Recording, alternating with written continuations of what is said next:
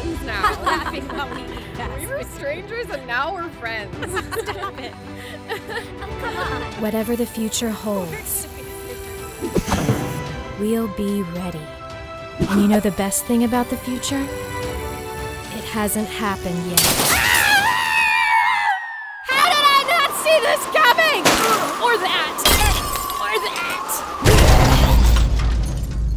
What the heck was that? Cassandra Webb just kersplat on the pavement from her high-rise apartment. And then the Ghostbusters ran over her. And then Godzilla stomped on her afterwards. I see that, but why? I think it's a metaphor. Metaphor? Yeah. Like how she expected her solid foundation to hold her up, but instead, it dropped her flat on her face. That's what you see right now? Yeah, don't you? No, I wasn't paying attention. I just saw her fall. Well, let me tell you. Her story was like, super lame. It couldn't have been that bad. Oh no, my partner! My completely unlikable partner! What will I tell my nephew whose name I can't even say? Quick, let's use our CPR powers that she taught us. Should we do something? Oh no, there are no heroes allowed yet in this story. What? Yeah, it's kind of like 6 almost origin stories at once. Except boring. I'm a paramedic. I could take over if you want. No, she taught us everything we need to know. We got this. Calling it boring seems harsh. Maybe it's just misunderstood.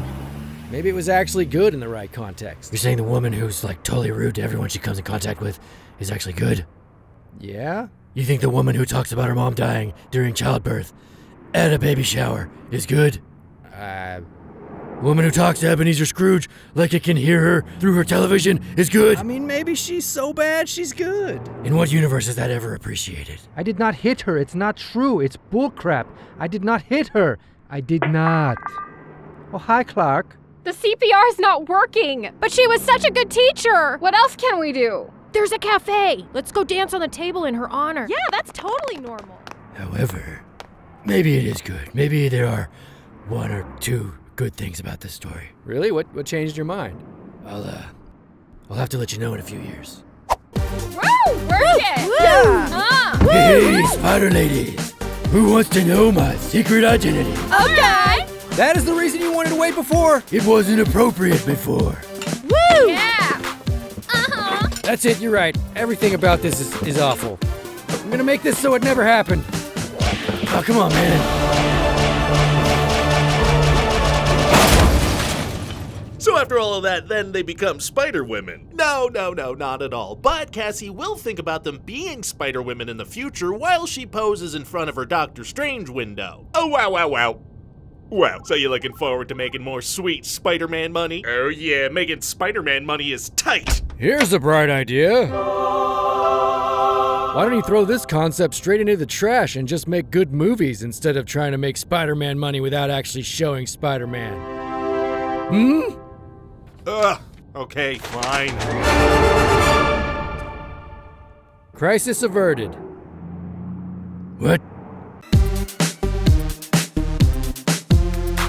Hey guys, thank you so much for watching, and huge thanks to RyanGeorge from Pitch Meeting for guest starring in this episode. If you haven't seen his pitch meeting for Madam Web yet, go check it out here. Or you can always watch more of our stuff, which I would like that as well. We're starting this new thing called Previously On, so you can watch our first episode on DUNE, and then you can watch it again, and maybe again.